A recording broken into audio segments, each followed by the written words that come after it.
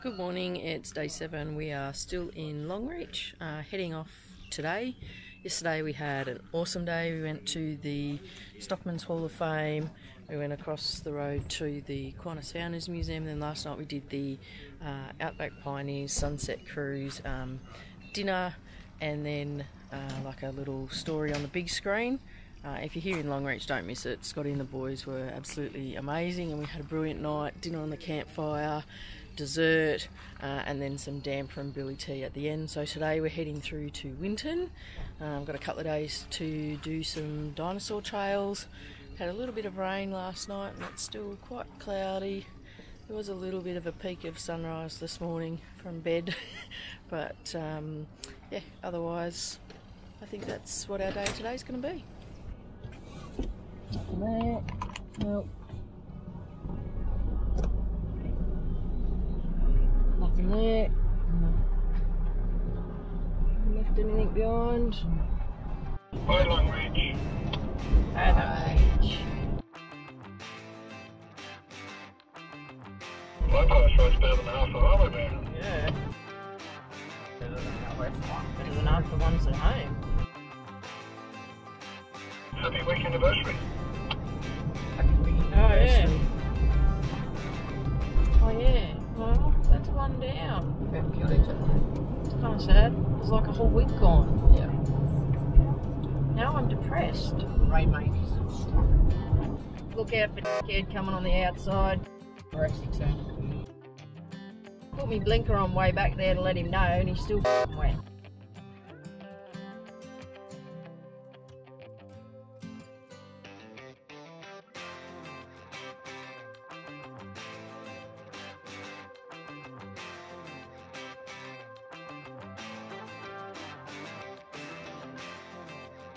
Just a few in. Oh. Holy Louise.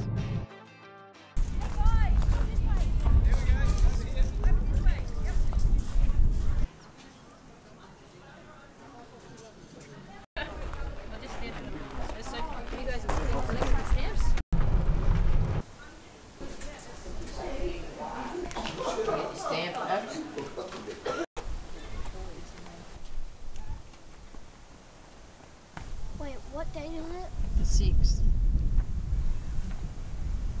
I'm gonna go catch up.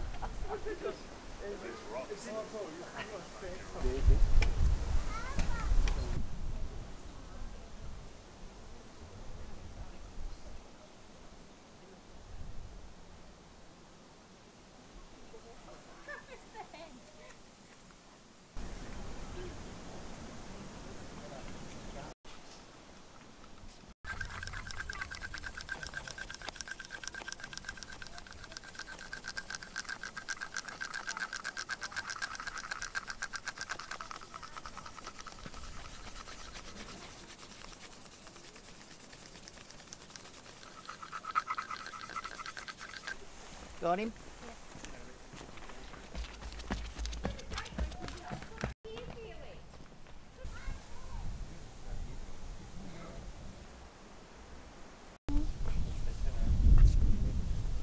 Look, Felix, can you see all these little dinosaurs?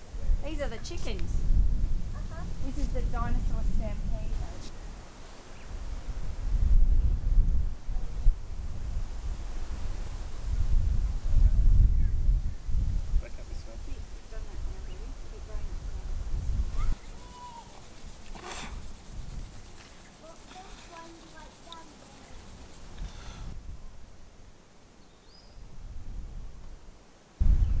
See all the cars up on the ridge, like all the white.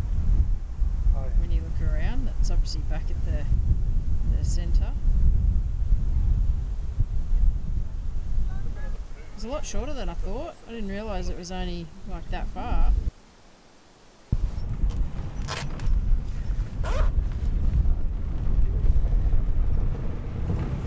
Watch a couple of short videos and then we'll come back and actually have a look at the fossils in a lot more detail.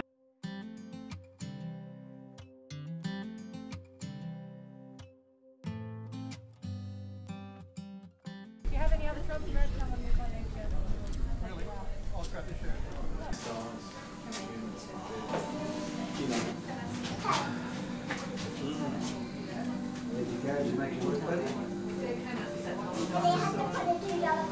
start with the backstory for our whole museum.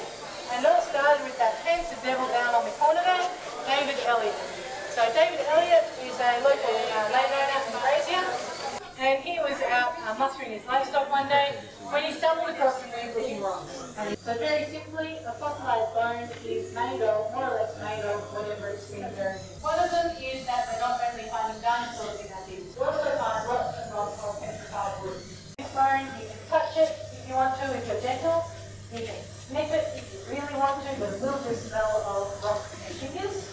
At the other end of the scale, we might find a whole lot of rubble and fragments like we've got in this tray just there. More likely to be somewhere in between, a combination of big chunks and tiny little shards. This ends up being basically the world's biggest and most frustrating jigsaw puzzle, where half the pieces are missing, and we don't even have a box loop to look at to figure out what it's meant to look like in the end. Judy is a sauropod, long-neck, long-neck, and it's a young sauropod, sort of tweenage. Smaller than a baby, but not quite an adolescent yet. And there's a few things that made Judy so exciting. The first thing you can see just by having a look at where we gather up. So this is an overhead photo diagram of the deep side where we found Judy while she's still in the ground. And when you look at it, you can see the dinosaurs. We've got the neck vertebrae all lined up, nice and tidy, which is what we have in our. And it give us potentially give us a better idea of how these animals really look and how they behave. So the moment generally accepted the sort of like living fine later on, walking up on the land, using their big rock necks to pick the leaves off the nice tall treetops. It's a load of dinosaurs. That's such a small lab. Yeah. God. Particularly if it runs all on bloody grey nomad volunteers. Oh, so they've got somewhere where they can maybe pull their vans up or something, put some hidden or whatever. Come on, sunshine. Come on, sun. She's up. Let's break through all that cloud. Reckon the clouds beating that sun again. Definitely sprinkled recently. No road trains past this point. Barely took us an hour and 15 minutes. Yeah, basically up last. And killed it. Hour and a half was being generous. Yeah. Just slept in. Smashed it. You could have slept in.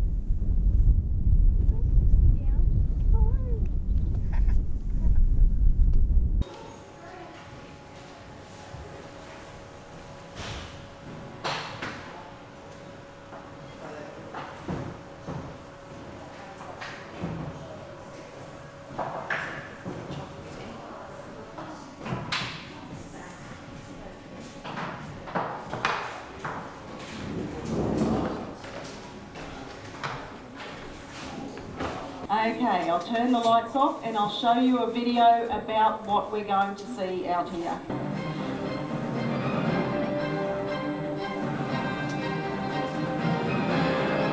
And I need you to put your best imagining brains on.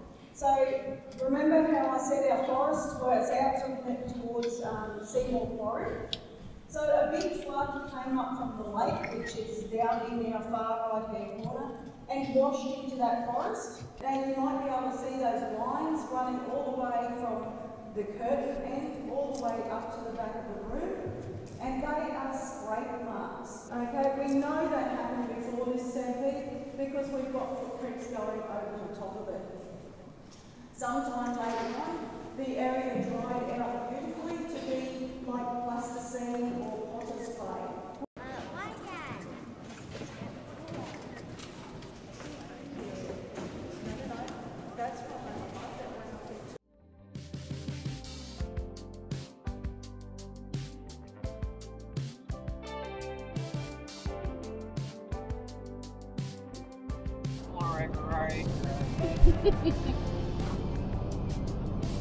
Visible water.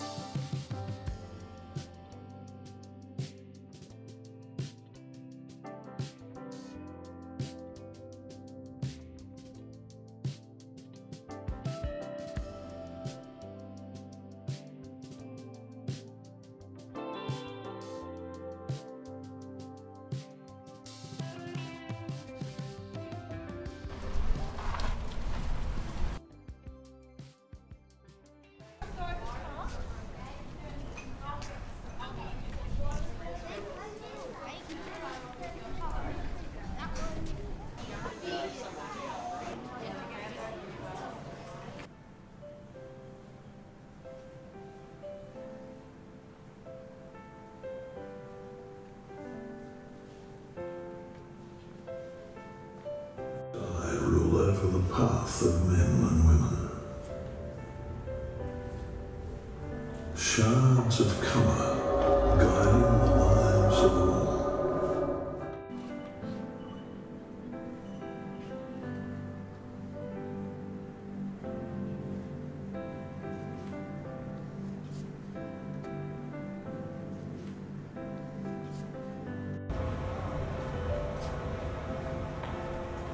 Black soil soaks up the rain like a sponge.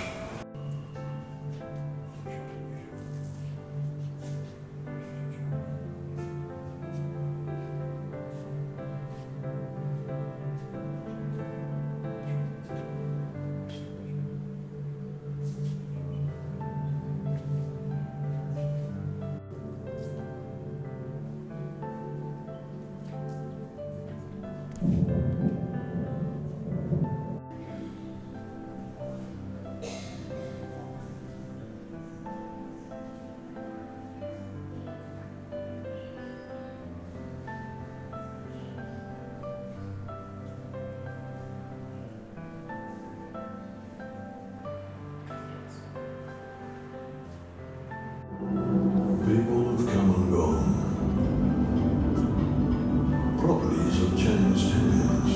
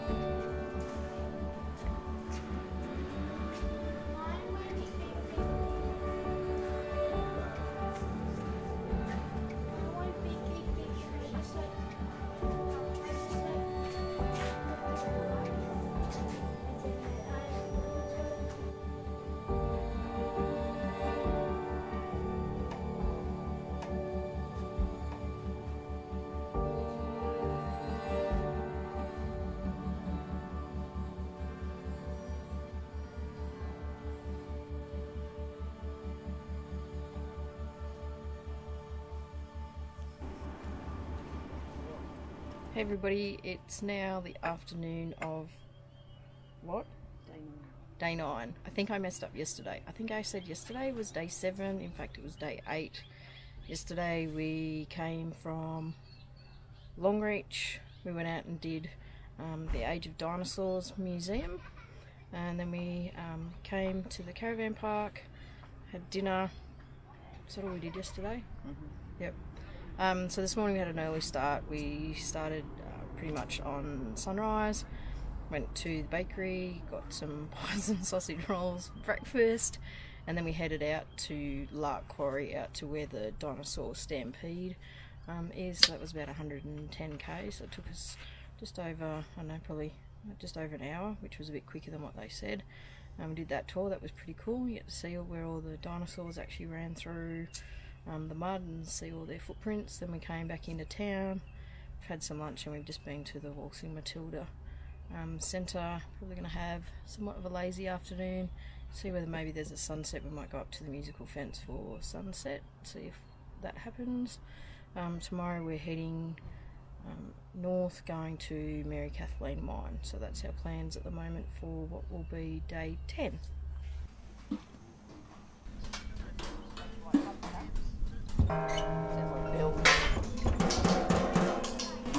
Dad, you're supposed to...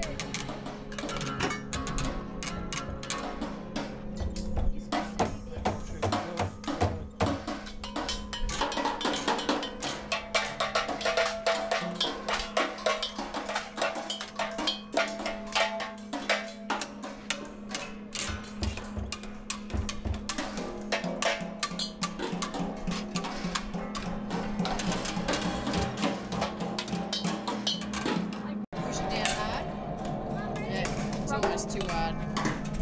Is that no? That one's almost harder. Yeah. This one, you've got half a chance. And then you've got to do it the other way around. Put the metal in your left hand.